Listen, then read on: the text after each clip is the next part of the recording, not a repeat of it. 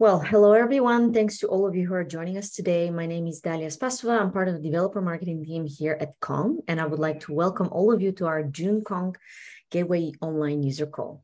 So today we have a very special presentation for you coming from Kat Morgan. She's the senior developer advocate here at Kong. And the topic for today's call is Kong Gateway Microservice Architecture. At the end of the presentation, we will open it up for Q&A and discussion. Kat has also left some Q&A pauses during the presentation, so you can leave your questions in the Q&A or in the chat if you'd like during the presentation.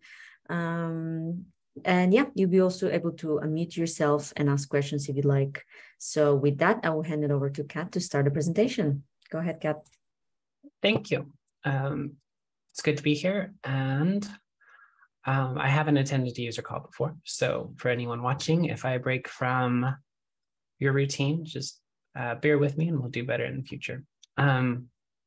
Yes, I am Kat Morgan. I am a developer advocate with Kong.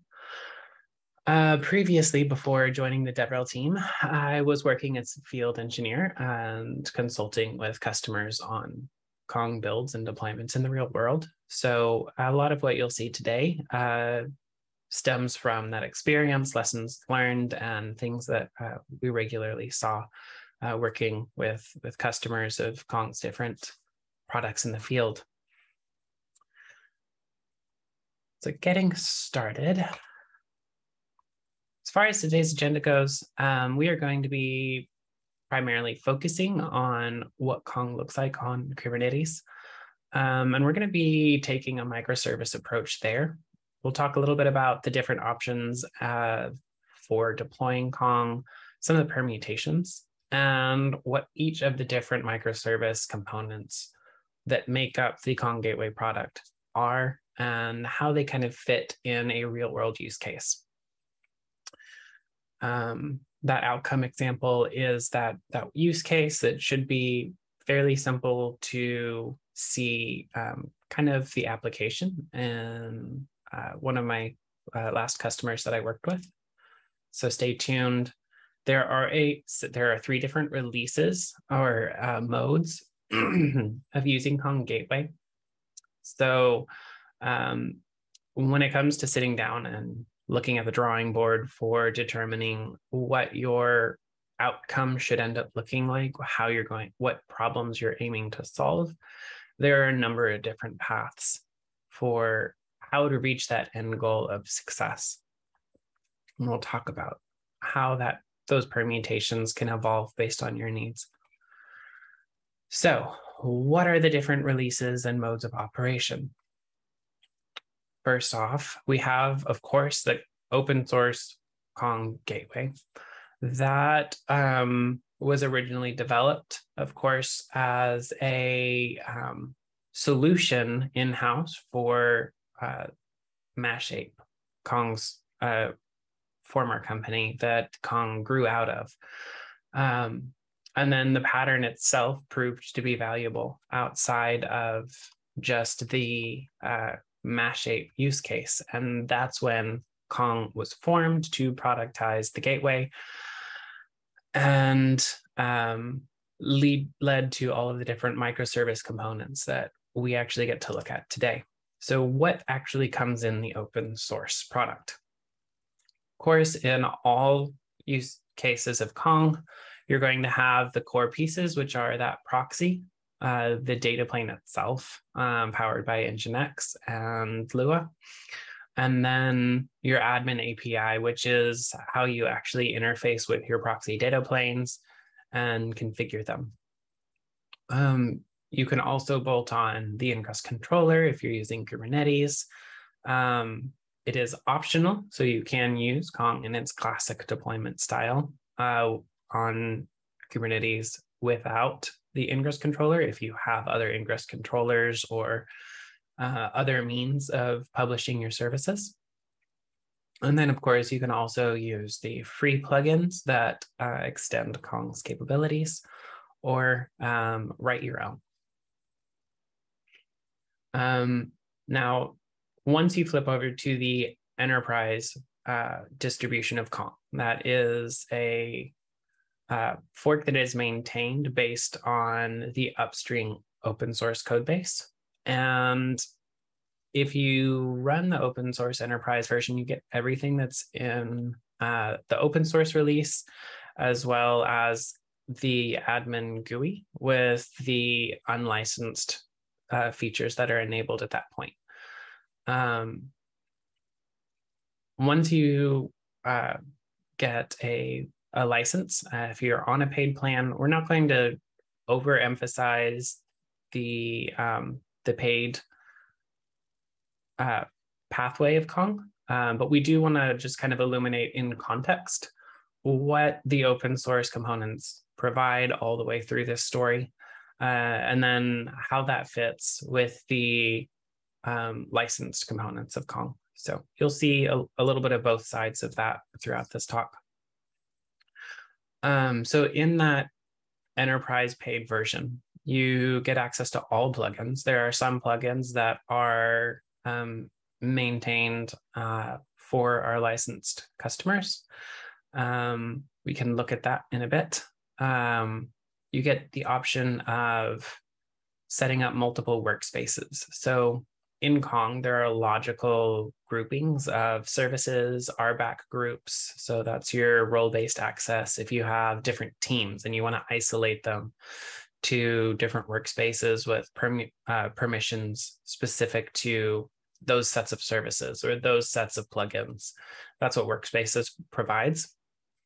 The open source and the enterprise free release and mode of operation, you are constrained to one workspace.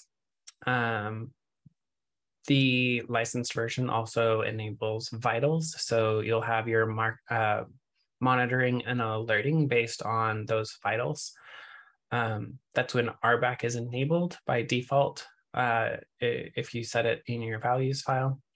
So the RBAC allows you to establish a kind of super admin. That's your super user that can see across all workspaces.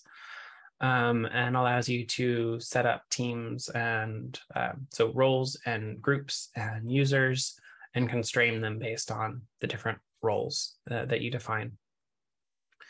The licensed version is also when you get access to the developer portal.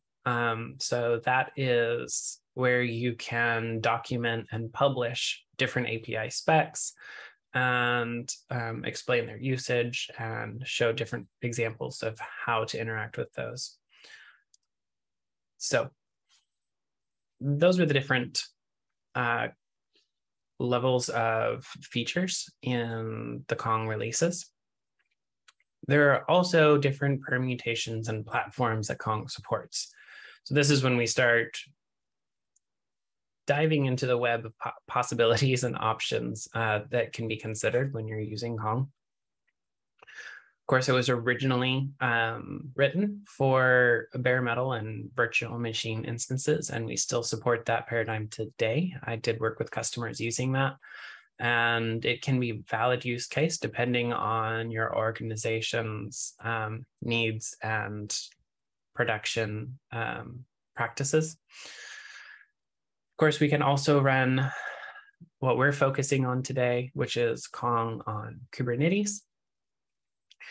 And then you can also run it outside of Kubernetes in its containerized form in things like different container as a service platforms, your AWS ECS or Fargate. I did both of those, Azure Container Service, Docker Swarm, and so on.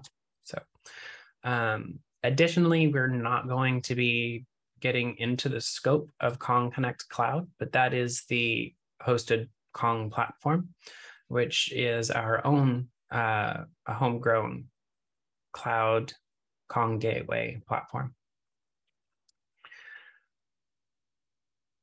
Now, we just covered several different scenarios for which Kong product you can choose and how many different ways there are for building and architecting your implementation solution.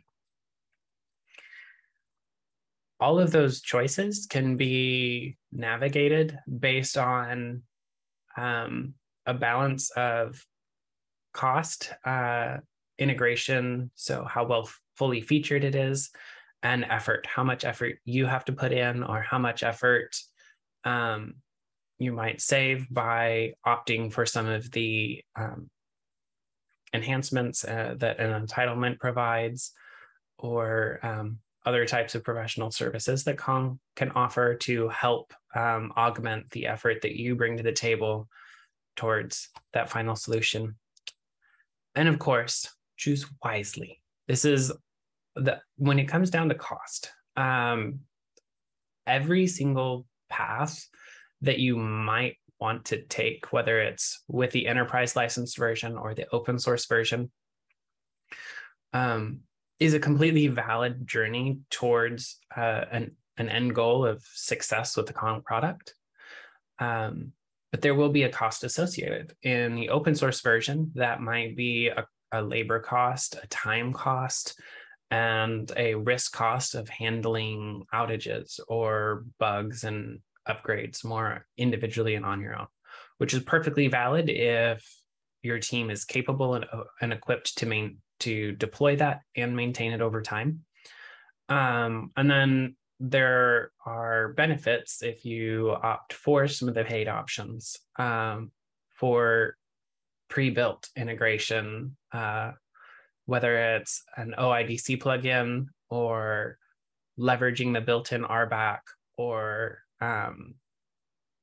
taking advantage of the portal and additional customizability.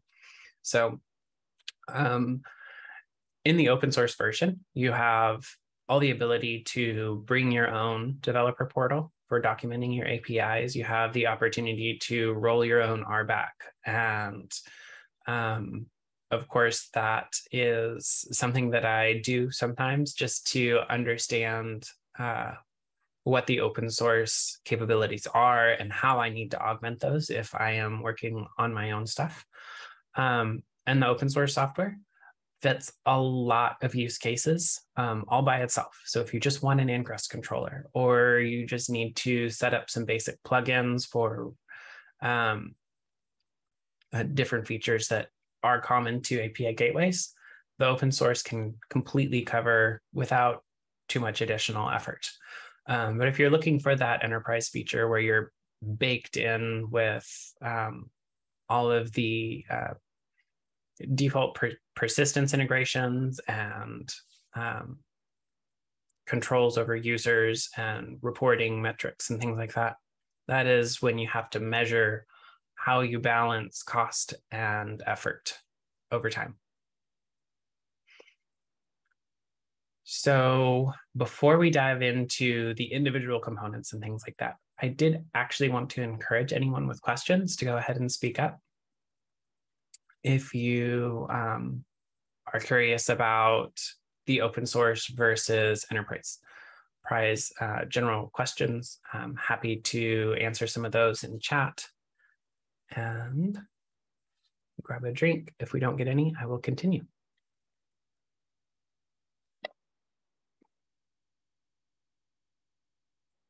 All right. So now we're going to dive into the component architecture. What actually makes up the entire Kong gateway stack? And that actually is a little bit more involved than what I originally imagined when I joined Kong over a year ago. So of course, like we said earlier, no matter what you're doing, you always have the Kong proxy, that core data plane, which handles the incoming requests and transformations and upstream traffic. So you're always going to be talking about north and south traffic in a scenario where you're talking about a Kong gateway implementation. The data plane itself is that Nginx service, which handles all of those connections and traffic requests. Then, of course, there's the API with that, which is what configures the proxy. Beyond just those two core pieces, you can attach, like we said, the developer portal, the admin GUI, which is that web UI, the web manager for Kong Gateway. If you're interfacing with a web UI point and click style. I do it all the time, especially in pre-prod scenarios where I just want to test different things or debug something. And then the Ingress controller, which is a stand-in, of course, for a human operator that is optionally configuring the Kong Admin API with Deck, which is a standalone declarative configuration tool, or configuring in the GUI. The Ingress controller takes Kubernetes resources like Ingress objects and the new Gateway API objects. Also, there's a CRD for Kong plugins if you want to declaratively configure plugins and integrations with Kong. That Ingress controller will interpret those resources and call the admin API directly. So one question that I hear a lot is comes around to scaling. If they want to increase the capacity of Kong, maybe you're overloading your data plane pods.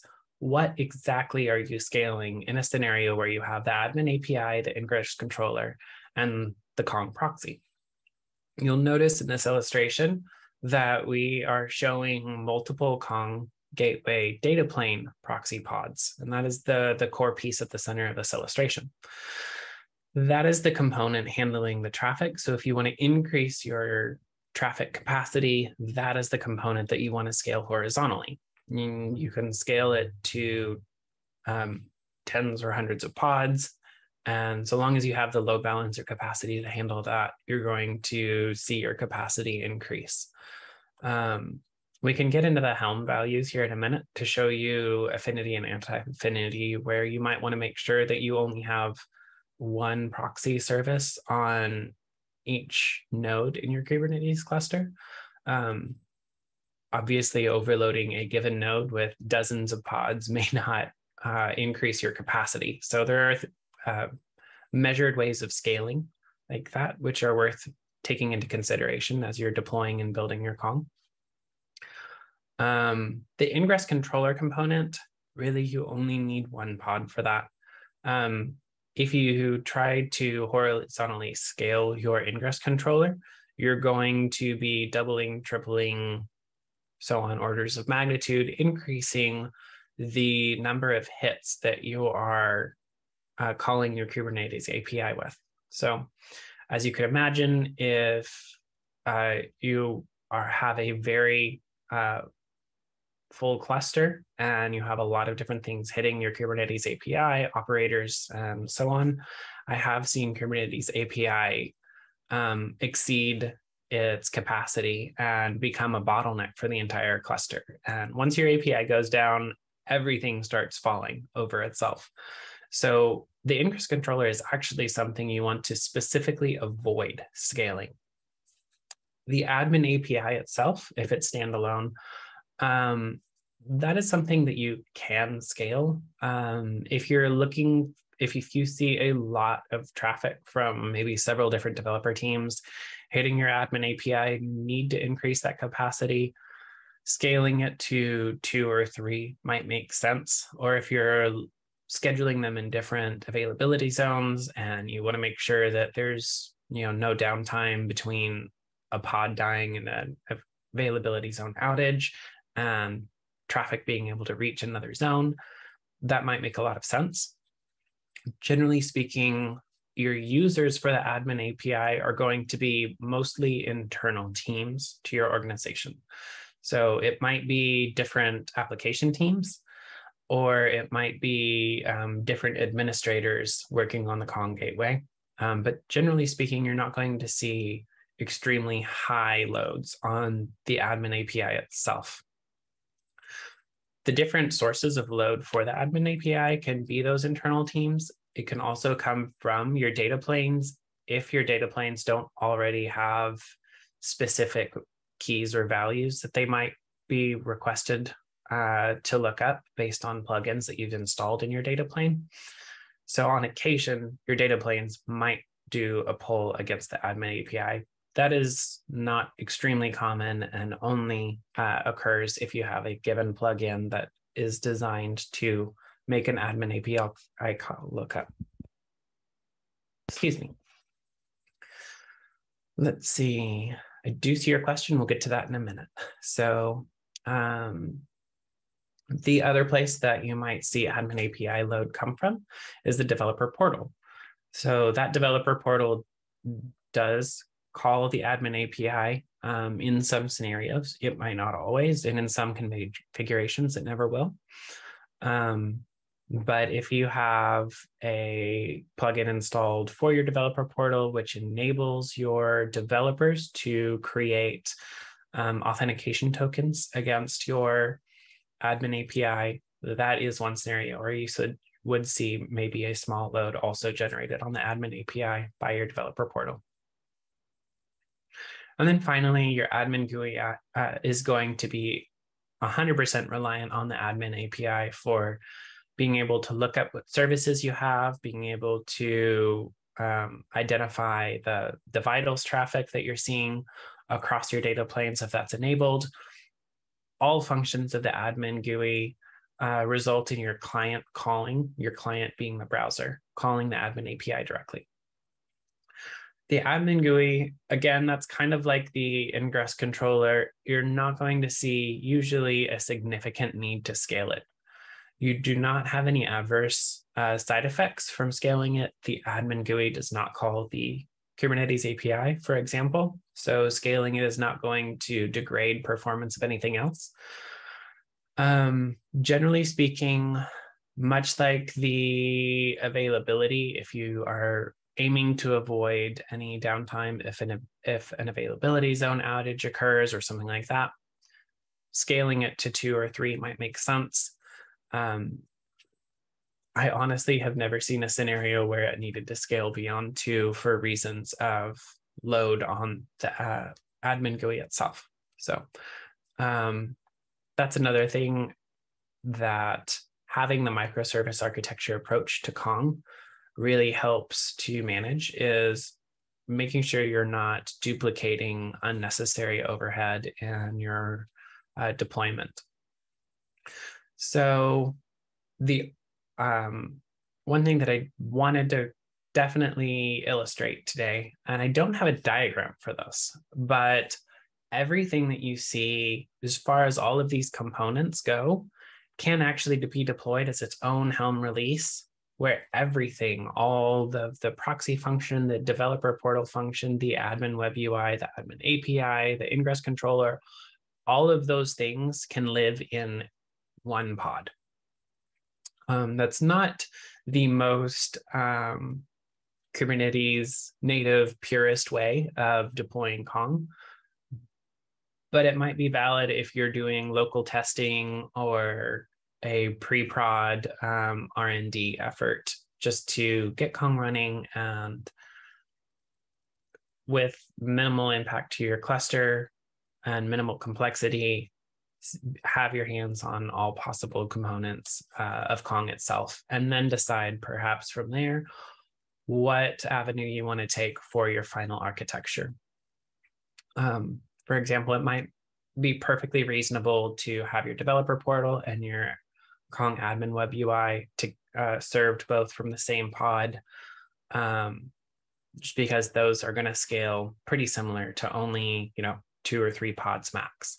Your Ingress controller, I like to always deploy my Ingress controller as its own independent Helm release, especially if I'm working with a licensed deployment of Kong, because you're going to see that your Ingress controller associates on a one-to-one basis with a workspace and becomes its own Ingress class. So you might have your default Ingress class attached to your default workspace in Kong, or you might see another Ingress class that is constrained to a specific Kubernetes namespace and RBAC applied to that Ingress resource, Ingress class, so that one application team might be constrained to one namespace in their Kubernetes cluster and associated with one workspace on the Kong gateway.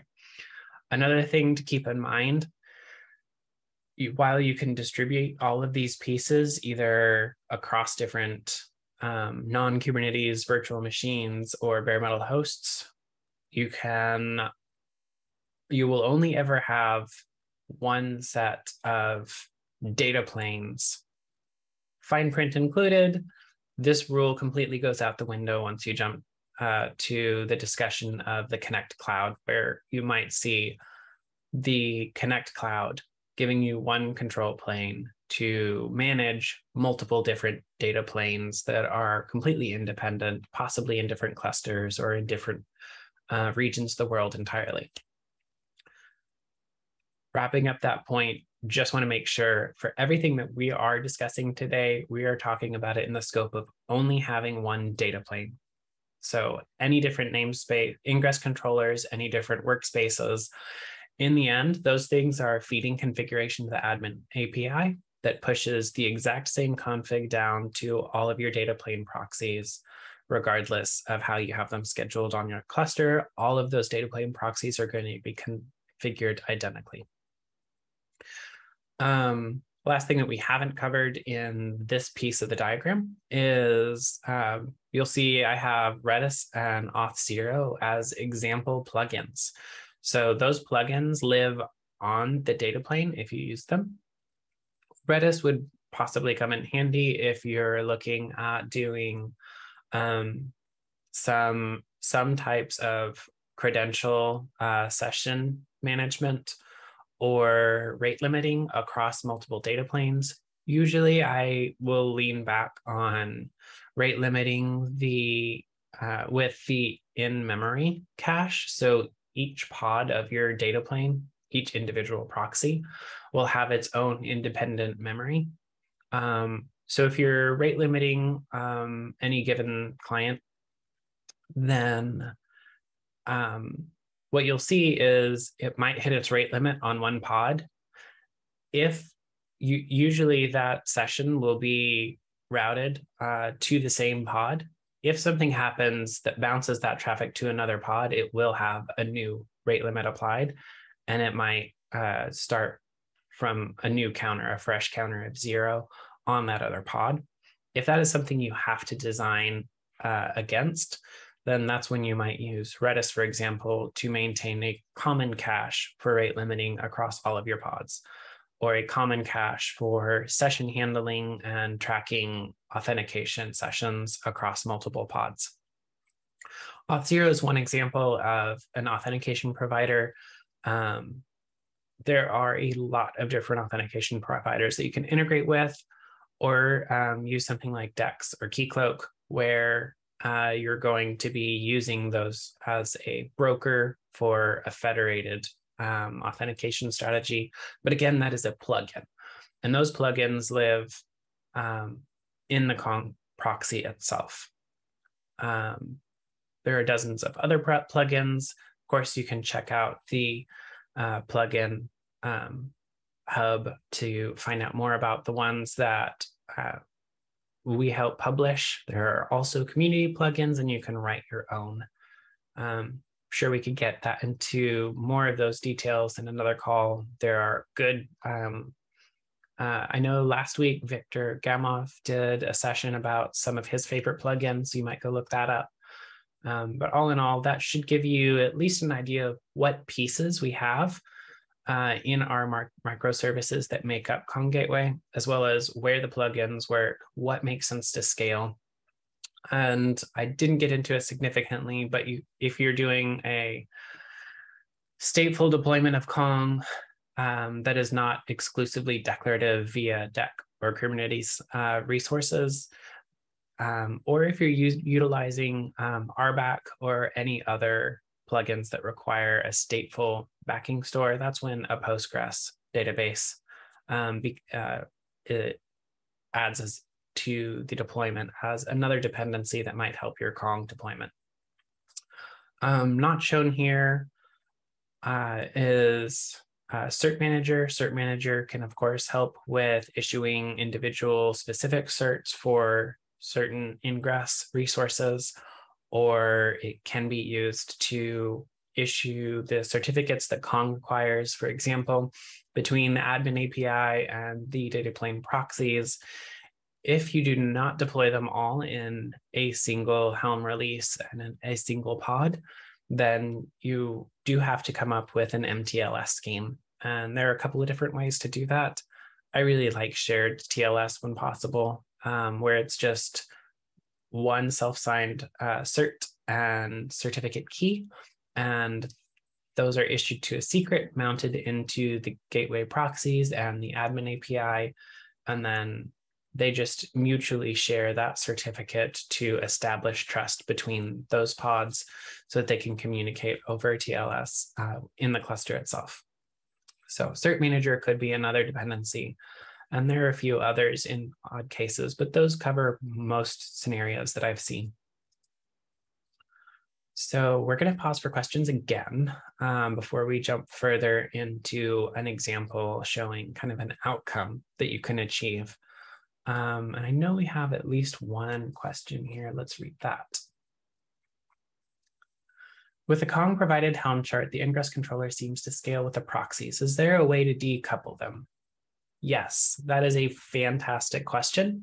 Actually, at the end of this, we can dive into some of the Helm chart values files that I've saved off, and we'll talk about what it looks like when you are decoupling those things and deploying them as their own individual separate releases. So hold that thought and we'll get into it very soon. Are there any other questions? I am going to pause for another drink. Feel free to pipe up with anything on your mind.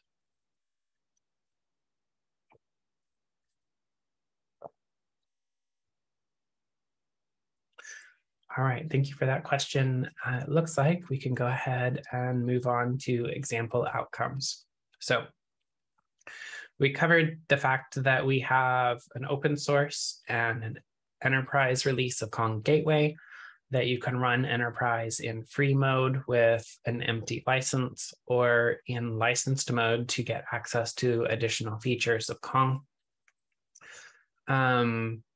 We've covered the different deployment permutations for either deploying as a monolith containing all possible services or any mixture of those that you have decided to use in your deployment, and that it can live on many different platforms, whether it's in Kubernetes or outside of Kubernetes. There are many different ways.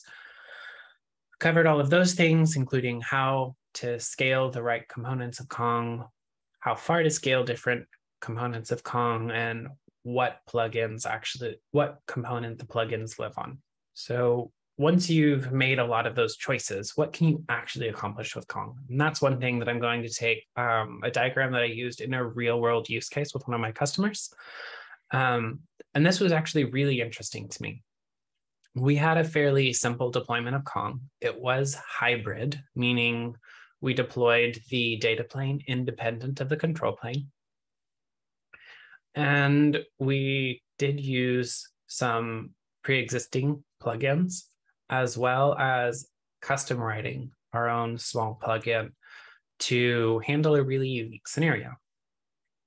Basically, what happened is this customer was an upstream service provider. Their service was provided to third parties who were service providers to end users. The end users themselves never directly interacted with this customer's service. So what would happen is you would have two layers of identity to keep track of. You would have your end user identity, and then you would also have your third party, that end user service, which was a broker between this customer's service and the end user. So since we did not have any existing authentication plugins, which would maintain two sets of roles on any given request, what we did is we utilized our existing OIDC plugin. We implemented a Redis cache so that we could have a session which tracked sessions across all of the data planes as they scaled. And then we also wrote a plugin which would cache a second set of scopes requested from a custom API that the customer maintained. So the client would basically have their request come in, authenticate against Auth0 using the third-party credentials. And then it would also look up the client's individual ID with the custom plugin. It was, I want to say, about a 300-line Lua plugin, and the lines are not complex or long. I was not familiar with writing Lua when I wrote this plugin. So I'm just going to say that it's actually a fairly easy language to pick up if you need to do some simple custom plugin writing. But basically, this plugin would call a custom API to provide a second layer of roles and attributes and attach those to the packet as headers. And then we would run those headers through OPA to get a true false, a Boolean for allow or deny the continued handling of those packets. OPA being Open Policy Agent, that is. We talked about Postgres being a possible dependency, Cert Manager being a possible dependency. This is one example where you might see other dependencies in your cluster for running Kong, including OPA. OPA is commonly used at the mesh layer, but we can also leverage that on the gateway for applying rules to packets. Excuse me just a second.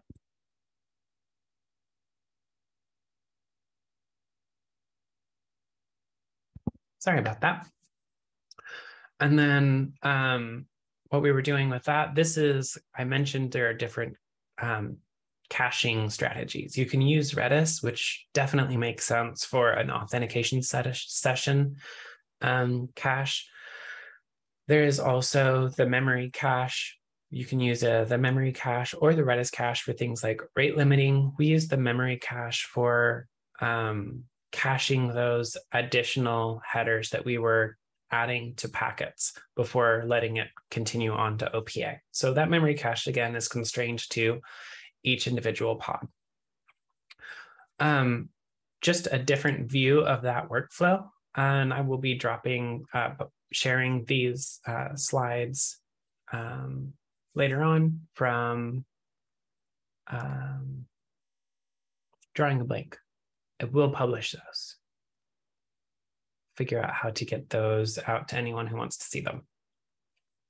This is another way of looking at that exact same flow, where you have the client coming in, it is checking Redis cache for authentication credentials or continuing on to cache new credentials. It continues on with a custom plugin to pull the additional scopes and RBAC information from that custom API and caching those as well.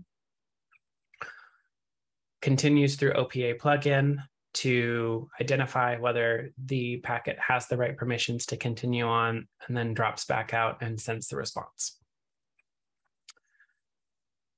All right, so slide is mistitled. This is not final questions. We actually can continue on to take a look at some of the Helm's values and things like that.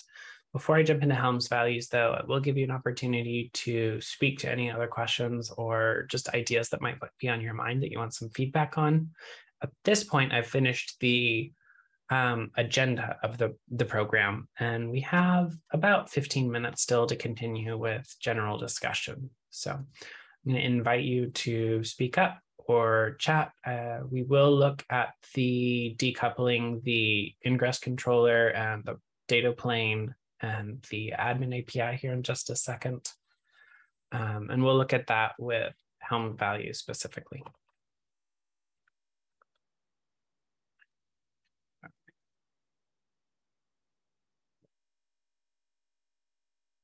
All right, we have something here. If you want to actually unmute and speak to this question, we can engage that way if you like, or I will go ahead and read it out loud.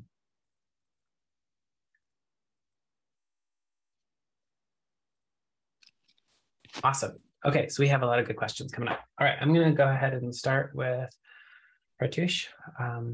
Apologies if I butchered your name. So the first question, based on the organizational setups, every team manages its own Kong instance rather than a centralized repo. This is a two-part question. How can Developer Portal be helpful here to connect to multiple Kong instances? To what is the best practice? Should there be only one centralized gateway instance for every team or a distributed gateway for every team and then managed by a single developer portal? Fantastic questions. And there are different ways to answer this. If you're using the open source version of Kong, you're going to be deploying just one Kong deployment per set of RBAC or constraints or cluster, right? So if you have a app team A and app team B, and you're using the open source version and you want to isolate them from each other, you're going to have two totally separate sets of releases of Kong Gateway, and you're going to manage them separately. If you are utilizing Developer Portal, at that point, I can assume you are running a licensed version of Kong. Most of the time, I am going to encourage you to only use one Kong deployment, per cluster specifically. And then I'm going to encourage you to separate app team A and app team B into different ingress classes, possibly, and different workspaces associated with those different ingress classes.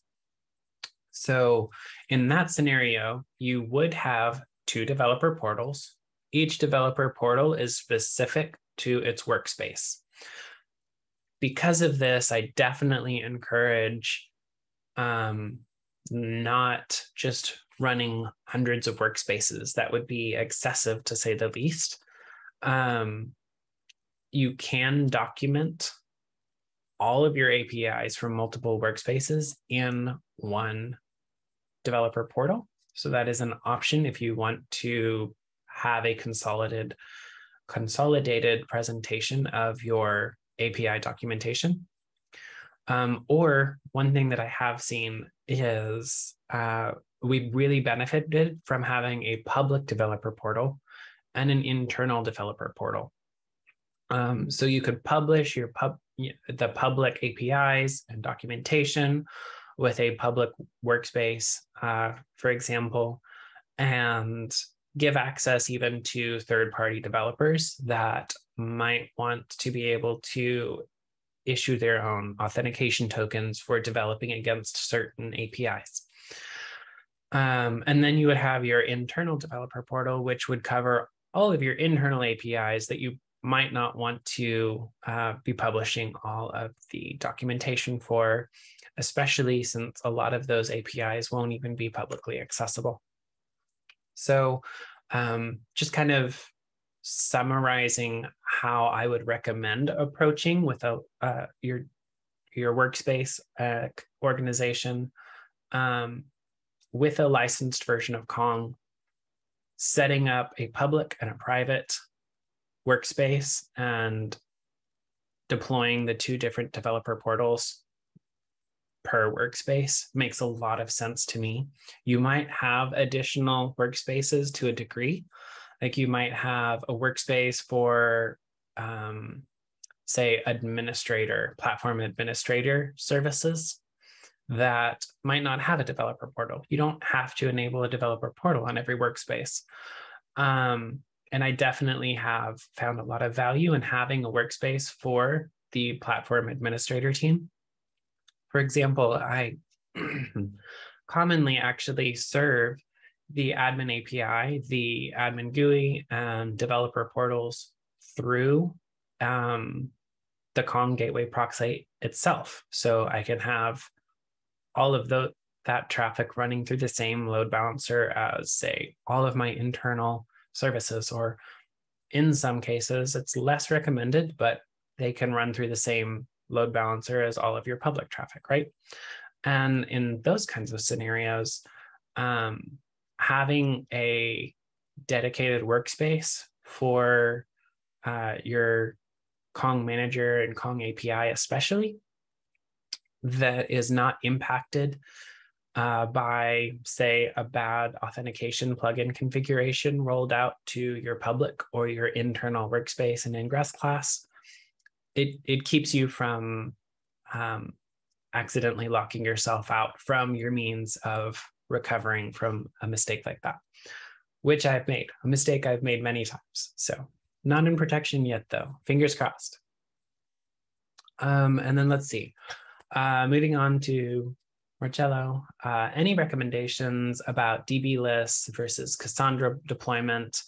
Yes. So important to note, as of 2.7, I think, don't quote me on that, Cassandra as a backing store was deprecated. So now that we're on 2.8 and approaching the Kong 3.0 release, keep in mind Postgres is going to be the recommended and the only non-deprecated data store that you're going to want to back your cluster with. As far as DB list goes, DB list, in my opinion, is most applicable to the non-Kubernetes deployment or to the Kubernetes deployment where you are not using the Kong Ingress controller. I'll get into that in a second. It is also valuable to the open source version of Kong. So if you are wanting to run Kong without the Ingress controller and you're not using any of the enterprise features like the web UI or RBAC, then DBlist is definitely a good consideration. To contrast it, if you're deploying to Kubernetes, you can do almost all of Kong configuration that you can do with the DBlist approach. Actually, I will describe the DBlist is Kong, where you are configuring it without a database backend, and you're doing it declaratively through the Admin API, commonly with DEC. Yeah, I have seen some customers write some Admin API configuration themselves that was just bespoke, but DEC is our own declarative Admin API syntax that allows us to configure it without Kubernetes or Kubernetes custom resource definitions. A good reason to not mix and match Kong Manager and DBlist or Kong Ingress Controller and DBlist is because once you add more than one of those three into the mix, you can find yourself in a position where you have multiple possible sources of truth.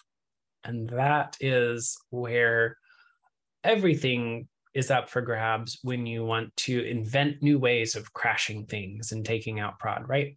Especially if you are configuring a DB full Postgres-backed Kong. In the event that you were to define the same service in a DEC configuration and apply that to a DB list, and also have an ingress controller, there is potential that you could end up with a collision or duplication of service resources. And just generally, we want to make sure that we don't design our cluster and Kong management implementation in such a way that could possibly lead us into that kind of a path. So if you want to use Kong Ingress Controller for some things and have an ingress class for your Kubernetes cluster, but you also have a workflow that utilizes DEC and DBlist Kong, in that kind of a scenario, which I have not actually seen a valid use case for, or any that we actually ran all the way to production with. But for hypothetical argument's sake, if you did find yourself in that situation, I would say deploy two totally separate Kongs. Deploy your ingress controller Kong for all of your Ingress classes for your Kubernetes cluster that utilize Kong, and then separately deploy a second Kong that you manage DB lists with deck without an Ingress controller and probably without a Kong manager. If you're using any of the RBAC features of Kong, you absolutely have to have a database at that point. So at that point, running a deck configuration, in my opinion, especially if you're on Kubernetes, since you have that stateful backend and you have Ingress controller, I would be inclined to suggest that deck is an unnecessary tool to add to your regular maintenance and configuration tool belt, and would steer you instead towards configuring with the Ingress controller custom resources. So your plugin configuration with CRDs and your Ingress service and Gateway API now is in beta, so give it a try with Ingress resources. I hope I answered that. It looks like we are getting short on time, and I did promise to jump into some helm values. So let's go ahead and jump in here and we'll cover those real quick. It should be pretty straightforward. We're actually going to start with the data plane, and then we can jump to the Admin API and then take a look at the Ingress controller. If you're curious to see these things for yourself, they are published in no finished state whatsoever, but for your for you to follow along, you're welcome to check them out at this link. Let's see, we're going to jump into the data plane. All right, so you can see here, all of these are written for a local testing environment on kind Kubernetes. So I only have a single node, and in this case, I can only scale to 1 because of that, because I am telling it to only schedule data planes, 1 per node in my Kubernetes cluster. You'll see a lot of these other features specifically set to enabled false. It's because I don't need to enable the cluster API that is running in the admin, the control plane helm file release. These I don't need to talk about. I can delete those. They stay as default. This enterprise we have enabled to true. And you're going to set that to true whether you're running with, if you're running Kong Enterprise in free mode or in licensed mode. So if you're running in free mode, you will also have this license secret. That license secret is just going to be an empty JSON string for free mode. And then, of course, your real license if you're running the paid version of Kong Enterprise. Now, what I really want to go ahead and cover with you here, this end section is a little bit of a misnomer in my opinion, just because what actually happens behind the scenes is in the Kong container, we have an entry point which will look for all environment variables prefixed with Kong _. And then it will take those environment variables and roll them up into what is a custom kong.conf at pod startup time. So if you change in these end variables, you're going to roll your pods after you apply the Helm release, or if you're using an IAC that'll roll those pods for you, this is why. This is one of the reasons why.